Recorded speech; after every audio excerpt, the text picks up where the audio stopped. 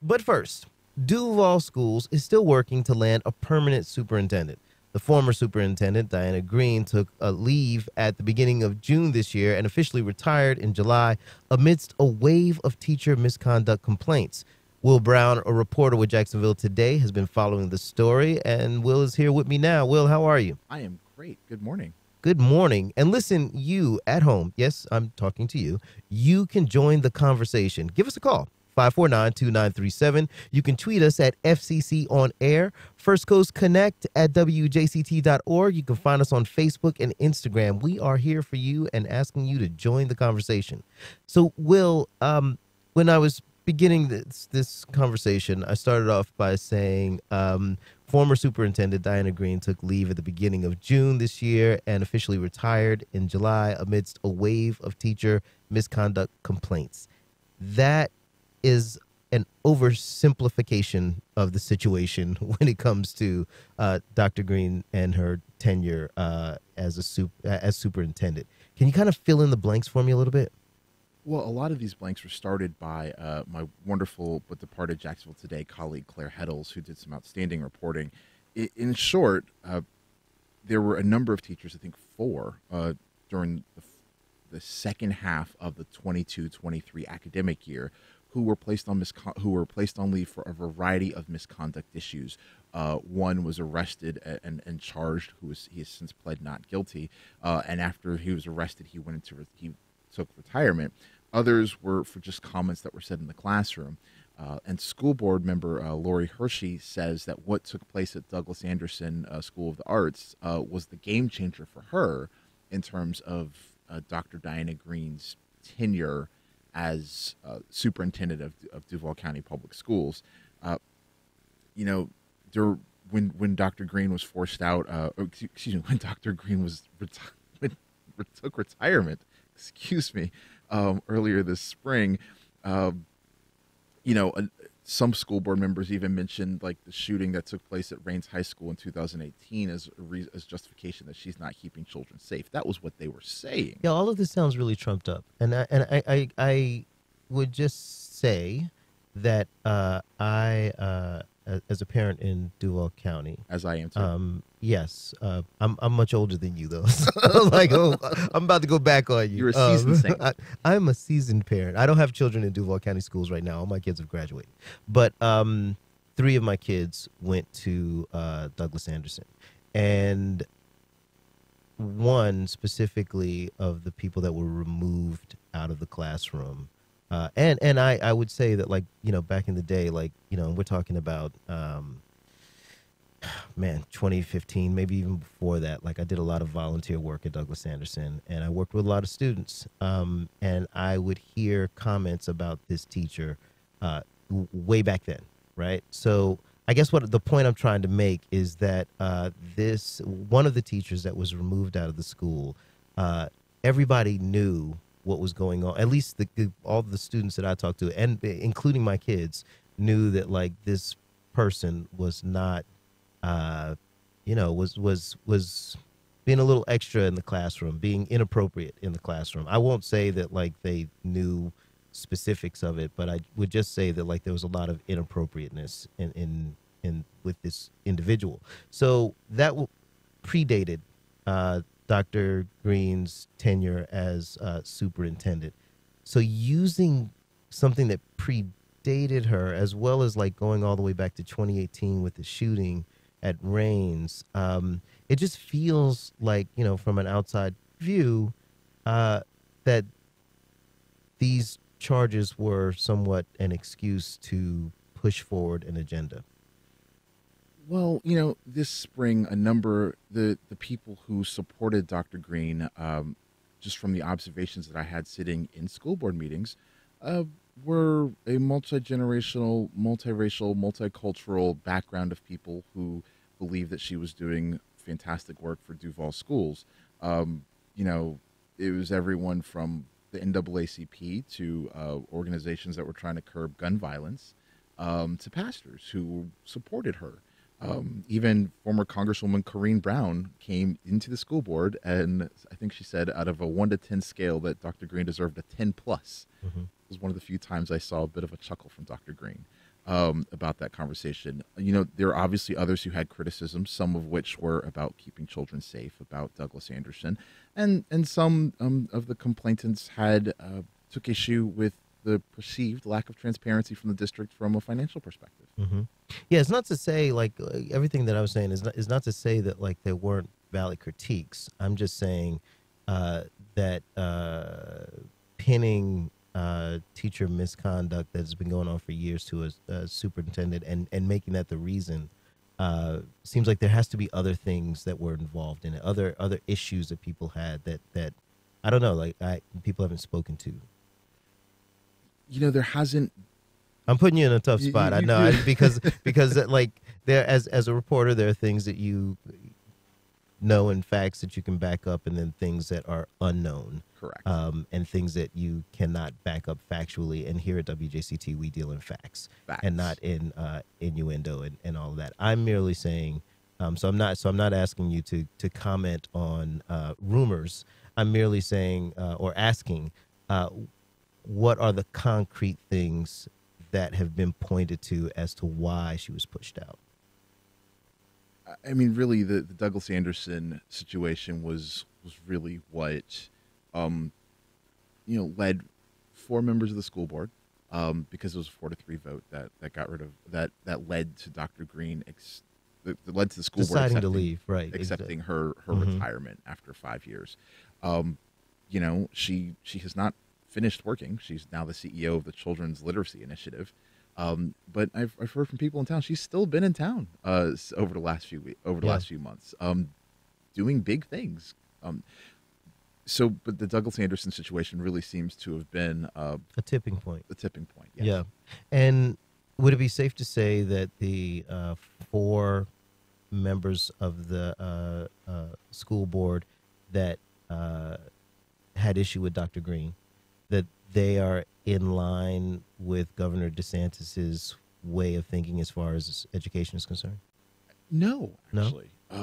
One of the people who did approve, one of the 4, the current chair, Dr. Kelly Coker, has proudly stated like she's on the figurative to defeat list Mhm. of school board members that has floated out there throughout the state, of school board members from a variety of districts who are coming up for election or re-election in 2024. And Coker has expressed a bit of pride that she is on that list of people to defeat. And we've got a comment from Tom on Facebook. He says, with the growing influence of Moms for Liberty, with the growing influence of Moms for Liberty, we need a superintendent that will stand up for their teachers. Dr. Greene just sacrificed and dedicated an innovative teacher, Amy D'Onofrio, when there was a backlash against her empowering students during the name change process at their school. I do know a little bit about this because this was a story that I reported many years ago about the change from Nathan Bedford Forrest High School this was the Lee High School. Yes. This was the change of Lee High School into Riverside High School, correct? And if I remember correctly, the teacher in question was really advocating for the kids to have a voice and speak out against this. Yes, and I think she had like a Black Lives Matter flag in the classroom, and that was apparently a problem. Yeah. And I think, if I recall correctly, again, Claire Heddles did some fantastic reporting for us at WJCT about it. But I want to say that after the flag was unfurled in the classroom and she accepted a settlement from the district, and everyone's kind of kept it moving. Yeah. And we're going to go to the phones. We've got Elizabeth on the west side. Elizabeth, how are you this morning? Hi, good morning. Good morning. I'm doing well. How are you guys? Good. I'm actually over on the Intercoastal West. I'm calling because I think that this whole situation around Dr. Greene is just tragic. I think she was a great champion for our schools and our students. And when you bring divisive politics like Moms for Liberty has done on our school board, you see these agendas move forward without regard for our local voice, our local control, the wishes of the community. We've already seen the school board just passed a restorative justice program, and one of the board members went to the Department of Education to try to get that program investigated. And it's not the will of our community, the things that they're doing. I'm part of a group called Public School Defenders, and we're working really hard to make sure that our public schools are protected and that the community knows the truth about what's happening with these kind of witch hunt political agendas going on. Elizabeth, thank you so much for calling in and your comment. Will, who on the school board is aligned with Moms for Liberty? Well, we're confident that April Carney is one who was elected to the school board with a strong assist from Moms for Liberty. Moms for Liberty has said that they are a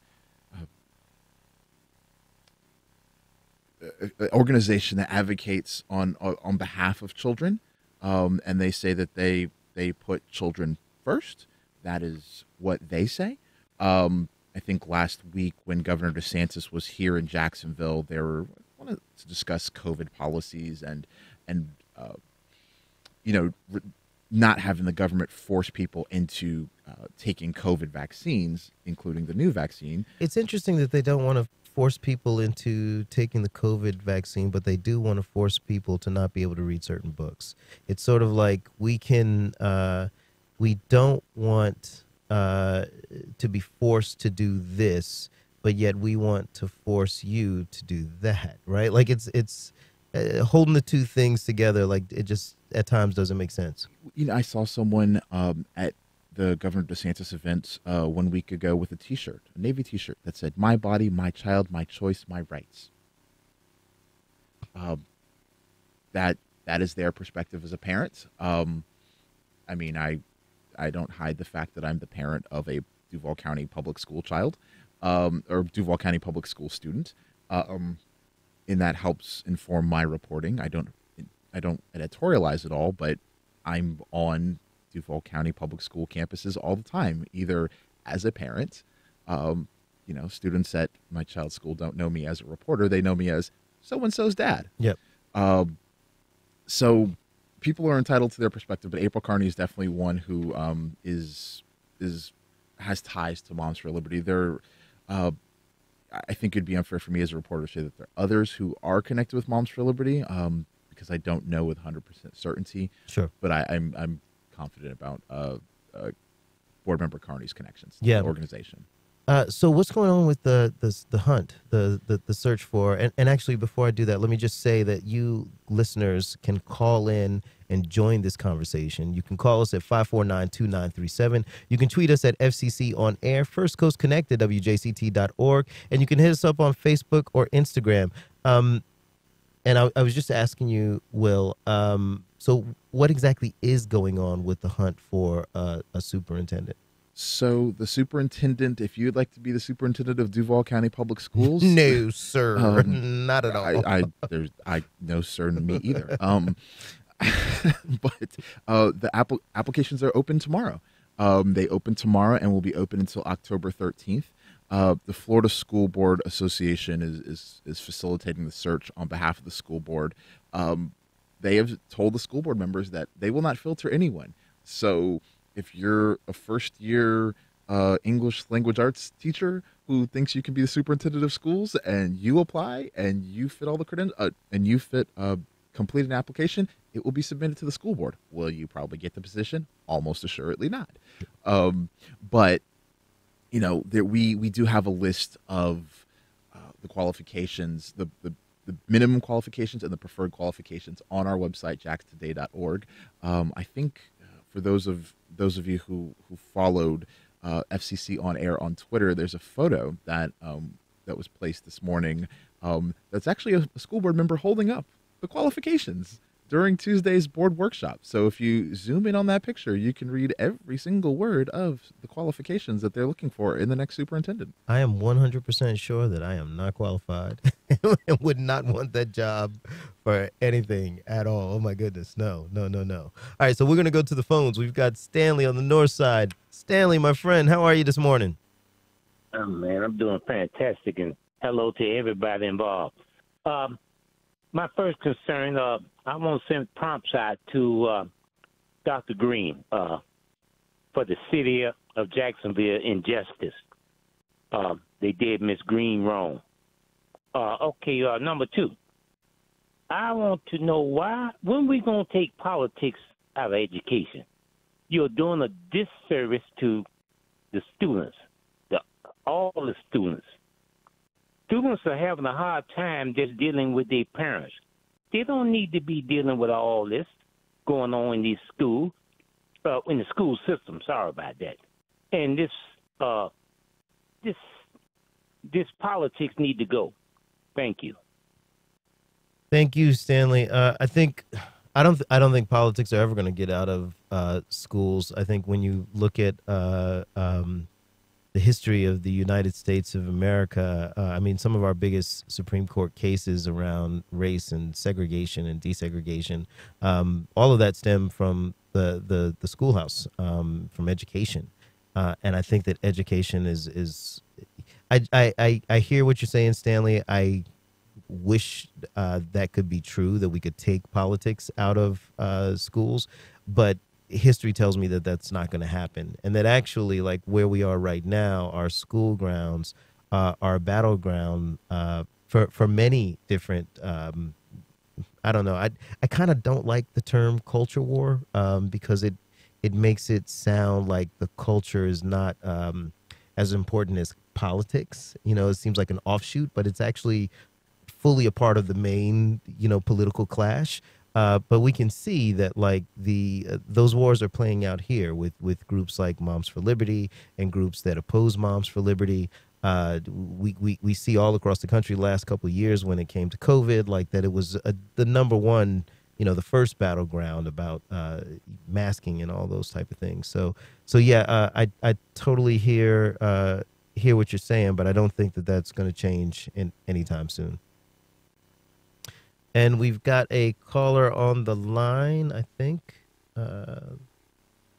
It's not coming through yet. But if you want to join the conversation, you can call in at 5492937. You can tweet us at FCC on air. First Coast Connect at WJCT.org. And the caller is here. We've got Philip on the west side. Philip, how are you this morning? Philip, you there? Philip. All right, so Philip's not there. If you call back, we will get you on. So, Will, when it comes to the hunt for a superintendent, are there any candidates that we know that are going to apply, people that we would know that are going to apply? I wish I could say yes, but it was a bit of a amusing moment, at least to me, during Tuesday's board workshop, when the school board members noted that, people will ask about who will apply for this position once they start applying. And I nodded vociferously and let them know, of course I will be sending in a public records request. It's a guarantee. I mean, is my name Brown? Am I tall? Yes. I can affirm that your name is Brown. And for listeners who don't know, he is tall. So I will be sending in a public records request. Probably multiple times a week. So I do not know who will apply, but that was one of the concerns initially of the board, that they did not want to become a Broward County 2.0. And what's happened down in Broward County is their superintendent left, and the board tried to open up the superintendent search, and they did not get the quality of candidates that they were expecting. And that led to, the Broward School Board. They eventually found a superintendent, but the process was longer and more convoluted than they initially thought. The Duval School Board was cognizant of that, and so that was one reason why some members of the board, I think Warren Jones was one, and I think Charlotte Joyce was another, who this week were looking to see if maybe they could slow down the search a little bit so they could get a candidate to come in at the end of the year instead of coming in mid-year. But Tuesday's workshop wasn't something where they could take action, but they did come to the consensus that they wanted to keep the timeline that was established earlier and had been communicated to the community, that the applications will be open until mid-October. They'll select some semifinalists in October. The finalists will be here in Jacksonville if the timeline stays as currently indicated. The second weekend in Jackson, November 16th and 17th. And then, I hope no one's going out of town for Thanksgiving because the new superintendent may be selected on Tuesday, November 21st, which is 2 days before the Thanksgiving holiday. Yeah. And we've got a comment on Facebook. It's thank you for the conversation. Alan Will, elections matter, and there could potentially be 6 of the 7 board seats on the ballot next year. Is that accurate? There is I want to say there's a lawsuit that's being adjudicated at the moment about whether, in terms of the maps, the redistricting maps, again, elections matter. Mm-hmm. Yeah, that part of the comment is 100% elections matter. Yes. The part I'm asking is about like our 6 of the 7 chairs. My understanding is 4 are definitely going to be up for re-election, and then 2 others, depending on some lawsuits, may also be up for re-election, depending on how that goes. So it's possible that 6 of the 7 are up, but my understanding is 4 definitely are. Yeah, I think the thing that we haven't really, or the person that we haven't really talked about a whole lot in this conversation, that kind of looms over it all is Governor DeSantis and his willingness to actually get involved in school boards, which feels, I don't know, reporting in Jacksonville for the last 15 years, I don't remember that actually happening with a governor before, being as active as DeSantis has been throughout the state with school boards, and also with his mandates with education, with his his don't say gay and his laws around or his edicts around COVID, all of that type of stuff. Like, he's very involved in it, and also like the changing of the standards of like what can be taught in schools and so forth and so on. It's a lot, and it feels like all of those things puts the profession of teaching in the state of Florida in a very precarious situation. And I'm wondering if we're seeing that across the board. Well, I talk to teachers throughout the region. Most of them just will say, "Will, this is off the record. Like, come on." And they will tell me that the teaching profession has been made more challenging in recent years. And this isn't just, people who lean on the liberal side of the perspective. This is people who are conservative as well. We're like, yeah, it's more challenging. Because there's been so many people trying to put their thumb on the scale in terms of what is taught or what can be taught or what's allowed to be taught. So it's, and it's not just, it's not just educators in the Duval district. I go a lot of different places, and we'll hear from educators and just usually it's like a wry shake of the head of like, yeah. It's a lot tougher now. Excuse me. I wonder if people who have the same type of qualifications as Dr. Greene nationally look at like what's happening in Florida as it concerns education, and maybe would think twice about coming to Florida because of the political unrest. Well, that's what happened in Broward County, and that's what the Duval district was concerned about, was that they weren't getting the applicants that they thought they might. Now, granted, Dr. Greene and the last 2 superintendents of the full-time superintendents have been in-state superintendents. Dr. Greene came from Manatee County, and Dr. Vitti came up from Miami-Dade. But also here's the thing: a number of the bigger districts, because the school board has indicated they want someone who has experience with at least 25 in a district with at least 25,000 students, as well as some experience in their career of working in rural, urban, and suburban settings. There are not a whole lot of districts in this state that have those qualifications that don't have a new superintendent. The number of appointed superintendents in this state that has turned over the last 2.5 years is more than a dozen. Yeah. All right, we're going to go to the phones, and Philip from the west side is here. Philip, how you doing this morning? Very good. I wanted to comment on what the caller said about taking politics out of the education system, and to state that the reason why DeSantis and his legislature have politics in it is they want to keep people dumb enough to vote Republican. And on a more important note, teachers know when students are failing. To let a student fail is deplorable. What we need to be doing is making retired teachers tutors to help these students to keep them from failing, because a failing student is a failing society. All right, Thank you. Philip, thank you so much for your call and comment. We also have a comment on Facebook. Parental rights, it's from Lisa on Facebook. Parental rights, as fermented by DeSantis, is a misnomer. It only applies to a fringe minority of extreme far-right groups like Moms for Liberty and the white supremacists whom they align. Those who want full quality education for our children, which prepares them to be competitive in the world and to be able to coexist with others who are different from them. We are a majority, and our rights have been denied in service to political pandering, to ignorance, racism, and bigotry. And so that comment is from Lisa. Lisa, I would just refer back to the earlier comment from Kate, which said elections matter, you know? And, you know, I've spoken in professional and personal capacities with a number of PTA presidents in Duval County. I spoke with one last week. And we should do the disclaimer here, though. We should do the disclaimer that your wife is a PTA president. She is. Yes, I am married to a PTA president. She does a lot for our child's school. You know, but the person I spoke with was not my wife about this.